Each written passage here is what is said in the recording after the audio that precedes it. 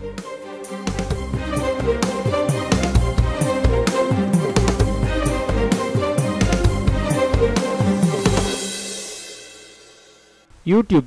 ஆன்லைன்மேனியா அப்படின்னு டைப் பண்ணீங்கன்னா முதல்ல வரக்கூடியது ஆன்லைன்மேனியா சேனல். அதை கிளிக் பண்ணீங்க அப்படின்னா எங்கள் சேனல் ஓப்பன் ஆகும். இந்த பேஜில் சப்ஸ்கிரைப் மற்றும் பெல் ஐக்கானை ப்ரெஸ் பண்ணீங்க அப்படின்னா எங்கள் வீடியோஸோட நோட்டிஃபிகேஷன் உடனுக்குடனே கிடைக்கும்.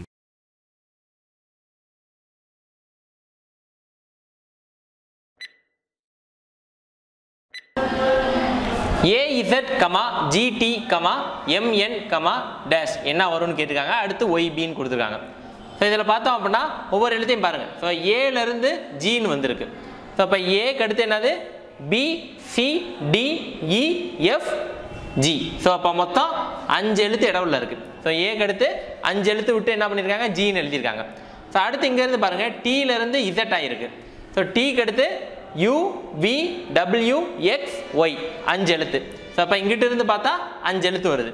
ஸோ அப்போ அடுத்தது செக் பண்ணி பார்த்து கரெக்டாக இருக்கா நம்ம சொன்னது அப்படின்றத செக் பண்ணி பார்ப்போம். ஜியிலேருந்து 5வது எழுத்து என்ன வரணும் 5 எழுத்து கழிச்சு M வரணும். ஸோ அப்போ H, I, J, K, L, M.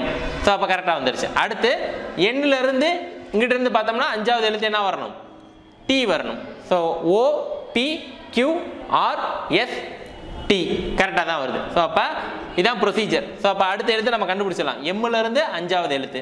So எம்மிலேருந்து 5வது எழுத்துனா N, O, P, Q, R, S. So அப்போ அந்த 5வது எழுத்து 5 எழுத்து கழிச்சு S தான் வருது. ஸோ அப்போ ஆப்ஷனை பாருங்கள். ஆப்ஷனில் எஸ்ன்னு இல்லாதது BD. ஸோ அப்போ ஏவாக இருக்கலாம் அல்லது சியாக இருக்கலாம்.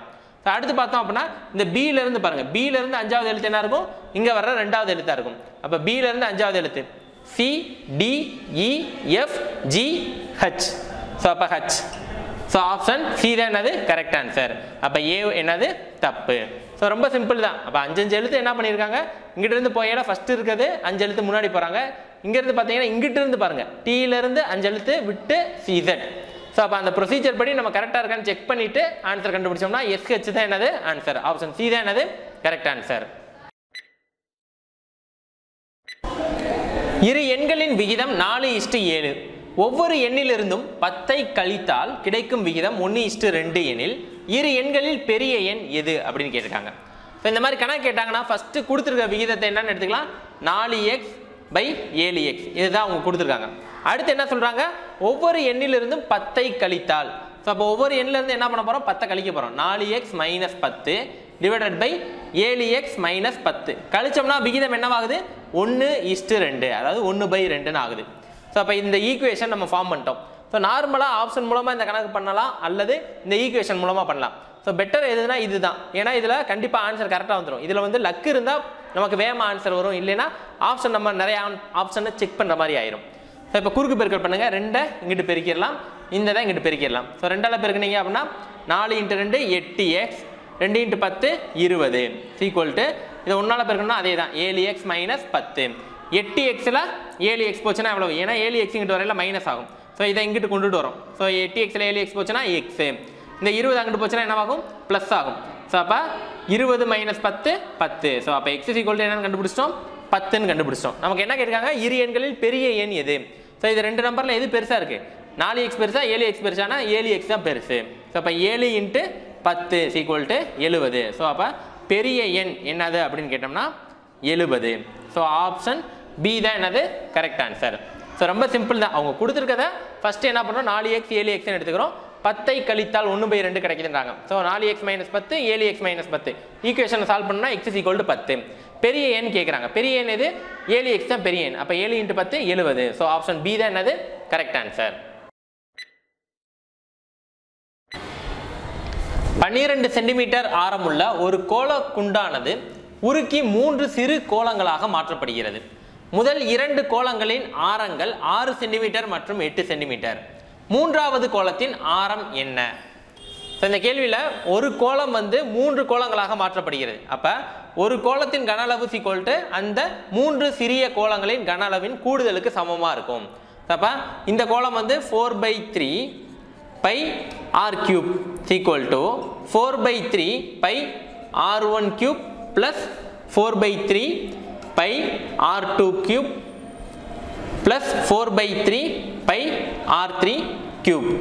ஸோ இப்போ இது எல்லாத்துலேயுமே 4/3 பையை காமனாக எடுக்கலாம். ஸோ அப்போ 4/3 by r1 cube plus r2 cube plus r3 cube. So இங்கேயே என்ன இருக்குது 4/3 by r cube. So 4/3 by இங்கேயும் 4/3 பை கேன்சல் ஆயிடுச்சு. ஸோ அப்போ r கியூப் என்னது 12 சென்டிமீட்டர். ஸோ அப்போ 12 கியூப் ஈக்குவல் டு 2 கோலத்துக்கு ஆரம் கொடுத்துட்டாங்க சிறு கோலங்களுக்கு 6 சென்டிமீட்டர் 8 சென்டிமீட்டர். ஸோ அப்போ 8 cube plus 6 cube plus r3 cube. So இங்கே மாற்றி எழுதுறதால எந்த பிரச்சனையும் கிடையாது, கூட்டலில் தான் இருக்குது. ஸோ இப்போ 12 cube equal to 8 cube plus 6 cube plus r3 cube. So நம்ம எதை தான் கண்டுபிடிக்கணும், r3 கியூப் தான் கண்டுபிடிக்கணும். ஸோ அப்போ இதை ஒரே பக்கத்து கொண்டு வந்துருங்க. r3 cube equal to 12 cube minus 8 cube minus 6 cube. So இப்போ இது எல்லாத்துலேயுமே இருந்து 2 கியூப்பை காமனாக எடுங்க. 2 கியூப்பை காமனாக எடுத்தோம் அப்படின்னா உள்ளுக்குள்ளே என்ன இருக்கும் 6 cube minus 4 cube minus 3 cube. So இப்போ 2 கியூப் எவ்வளவு 8 into 6 cube 216 minus 4 cube 64 minus 3 cube 27. So அப்போ 64 27 கூட்டுங்க. 64 84 91. ஸோ 91 216 கழிச்சிருவோம். கழிச்சோம் அப்படின்னா எவ்வளோ கிடைக்குது, 6ல் 1 போச்சுன்னா 5, 11ல் 9 போச்சுன்னா 2, 1 125. So 125 into 8 பெருக்கிடலாம். 8 5 40க்கு 0 மீதி 4, 8 2 16, 20க்கு 0 மீதி 2, 8 8 2 10. ஸோ அப்போ என்ன கிடைக்குது 1000. ஸோ அப்போ 125 இன்ட்டு 8 போட்டோம்னா எவ்வளோ வருது 1000. ஸோ அப்போ r கியூப் 1000னா என்னது 3 0 sorry 1000. r cube equal to என்ன வருது 1000. ஸோ அப்போ கியூப் ரூட் அப்படின்னு எடுத்தோம்னா என்ன ஆயிரும் r3 equal to cube root of 1000. So அப்போ இது என்னது 10 இன்ட்டு 10 இன்ட்டு 10. ஸோ அப்போ ஒரு 10 மட்டும் எடுத்துடலாம். ஸோ r3 ஈக்குவல் டு என்னது 10 சென்டிமீட்டர். ஸோ ஆப்ஷன் சி தான் என்னது கரெக்ட் ஆன்சர். ஸோ ரொம்ப சிம்பிள் தான்.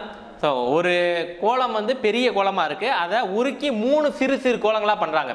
ஸோ அப்போ பெரிய கோலத்தின் கன அளவு ஈக்குவல் டு 3 சிறு கோலங்களின் கன அளவு. ஸோ இதில் வந்து 2 கோலங்கள் சிறு கோலங்களுக்கு ஆரம் கொடுத்துட்டாங்க, பெரிய கோலத்துக்கும் ஆரம் கொடுத்துட்டாங்க. 3வது சிறிய கோலத்தின் ஆரம் என்ன, அதுதான் என்ன பண்ணியிருக்காங்க கேட்டிருக்காங்க. ஸோ ரொம்ப சிம்பிள் தான், அப்படியே ஃபார்முலா பிரதிக்கிறோம். 4/3 பை 2 சைடும் கேன்சல் ஆயிடுது. அடுத்து இங்கே என்ன பண்ண போகிறோம் r3 கியூப்பை மட்டும் கண்டுபிடிக்க போகிறோம். So r3 cube equal to 1000 வருது. அப்போ r3 ஈக்குவல் டு என்னது 10 சென்டிமீட்டர். ஆப்ஷன் சி தான் என்னது கரெக்ட் ஆன்சர். 4 சென்டிமீட்டர் ஆரம் கொண்ட ஒரு வட்டத்திற்குள் ஒரு சதுரம் வரையப்படுகிறது எனில் வட்டத்திற்கும் சதுரத்திற்கும் இடைப்பட்ட பகுதியின் பரப்பு எவ்வளவு அப்படின்னு கேட்டிருக்காங்க. ஸோ இது வந்து ஒரு வட்டம், அதுக்குள்ளே என்ன பண்ணியிருக்காங்க ஒரு சதுரம் வரைஞ்சிருக்கும். ஸோ படம்லாம் அவங்க கொடுக்கல, நம்ம தான் என்ன பண்ணணும் வரையணும். ஸோ ஒரு வட்டம் அதுக்குள்ளே ஒரு சதுரம், இடைப்பட்ட பகுதினா இதுதான் இடைப்பட்ட பகுதி. ஸோ அதோட பரப்பு அப்போ எப்படி கண்டுபிடிக்கலாம், இடைப்பட்ட பகுதியின் பரப்பு ஈக்குவல் டு வட்டத்தின் பரப்பு மைனஸ் சதுரத்தின் பரப்பு. ஸோ வட்டத்தோட பரப்புலேருந்து சதுரத்தோட பரப்பை கண்டுபிடிச்சோம் கழிச்சோம்னா என்ன வந்துடும் இடைப்பட்ட பகுதியின் பரப்பு கிடைச்சிடும். ஸோ வட்டத்துக்கு ஆரம் கொடுத்துருக்காங்க, வட்டத்துக்கு பரப்பு ஃபார்முலா என்னது πr². ஸோ அப்போ 4 சென்டிமீட்டர் ஆரம் கொடுத்துருக்காங்க கண்டுபிடிச்சிடலாம். ஆனால் சதுரம் அப்படின்னு சொல்லல, சதுரத்துக்கு எந்த இதுவுமே கொடுக்கல. ஸோ இப்போ ஆரம் வந்து என்ன சொல்லியிருக்காங்க 4 சென்டிமீட்டர். ஸோ இப்போ இந்த சதுரத்துக்கு பார்த்தோம்னா இது என்னது மூலை விட்டம். ஸோ இந்த மூலை விட்டம் அப்படின்றது சதுரத்துக்கு மூலை விட்டம், வட்டத்துக்கு என்னது விட்டம். ஸோ அப்போ விட்டத்தில் பாதி என்னது ஆரம். ஆரம் வந்து எவ்வளோ சொல்லியிருக்காங்க 4 சென்டிமீட்டர். இது 4 சென்டிமீட்டர்னா இதுவும் 4 சென்டிமீட்டர். அப்போ சதுரத்தின் விட்டம் ஈக்குவல் டு என்னது 8 சென்டிமீட்டர். சதுரத்தின் விட்டம் √2a equal to 8 centimetre. So அப்போ a ஈக்குவல் டு என்னது 8 டிவைடட் பை √2. ஸோ 8 அப்படின்றத 2 × 4 அப்படின்னு பிரிக்கலாம், டிவைடட் பை √2. 2ல் எத்தனை √2 இருக்கும்னா 2 √2 இருக்கும். ஸோ அதை அடிச்சு கொடுத்தோம்னா என்ன வரும் √2. ஸோ எப்பயுமே ஒரு நம்பர் இருக்குது அப்படின்னா அதை எப்பயுமே √2 × √2 அப்படின்னு சொல்லலாம்.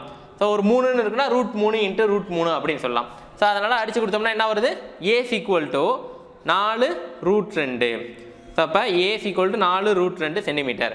ஸோ சதுரம் அப்படின்னு சொன்னாலே நமக்கு என்ன தெரியும் பரப்பளவு equal to a² formula. So இப்போ சதுரத்துக்கு பரப்புக்கும் பக்களவு கண்டுபிடிச்சிட்டோம். ஸோ இப்போ இந்த ஃபார்முலா பிரதியிட்டலாம். வட்டத்தின் பரப்பு ஈக்குவல் டு என்னது இடைப்பட்ட பகுதியின் பரப்பு ஈக்குவல் டு வட்டத்தின் பரப்பு πr². ஆருக்கு பதிலாக எவ்வளோ கொடுத்துருக்காங்க 4 சென்டிமீட்டர். அப்போ 4² மைனஸ் சதுரத்தின் பரப்பு a². அப்போ 4 √2 ஹோல் ஸ்கொயர்டு. ஸோ இப்போ 4 ஸ்கொயர் எவ்வளவு 16 16 பை மைனஸ் 4 ஸ்கொயர் பண்ணோம்னா 16 இன்ட்டு ஸ்கொயர்டு ரூட் என்னவாயிரும் கேன்சல் ஆயிரும். ஸோ இதை எப்படி எழுதணும் அப்படின்னா 4 ரூட் 2 ஹோல் ஸ்கொயர்டுன்னு இருக்குன்னா 4 ஸ்கொயர் ரூட் 2 ஸ்கொயர்டு அப்படின்னு எழுதணும். ஸ்கொயர்டு ரூட்டு கேன்சல் ஆயிடுச்சு. 4 ஸ்கொயர் 16 இன்ட்டு 2. ஸோ அப்போ 16 பை மைனஸ் 32.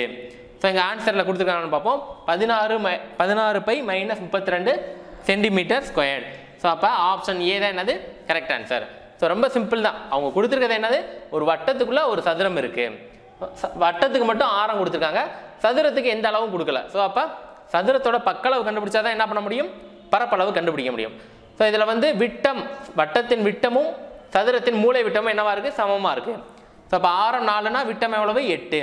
ஸோ அப்போ ரூட் 2 ஏல போட்டு ஏ கண்டுபிடிச்சிடும். அடுத்து நம்ம இடைப்பட்ட பகுதியின் பரப்பு ஃபார்முலா ஈக்குவல் டு என்னது வட்ட பரப்பு மைனஸ் சதுரத்தின் பரப்பு. ஸோ அதில் பிரதியிட்டோம் அப்படின்னா நமக்கு என்ன ஆன்சர் கிடைக்குது 16 by minus 32 centimetre square. Option A தான் என்னது கரெக்ட் ஆன்சர். ஒரு கனசதுரத்தின் ஒரு பக்கத்தினுடைய சுற்றளவு 20 சென்டிமீட்டர் எனில் அதன் கன அளவு என்ன அப்படின்னு கேட்டிருக்காங்க. ஸோ அவங்க கொடுத்துருக்கிறது என்னது அப்படின்னா ஒரு கனசதுரம். ஸோ கனசதுரம் அப்படின்னா கனசதுரத்துக்கு சுற்றளவு கிடையாது, கனசதுரத்தின் ஒரு பக்கத்தினுடைய சுற்றளவு தான் பற்றி பேசியிருக்காங்க. அப்போ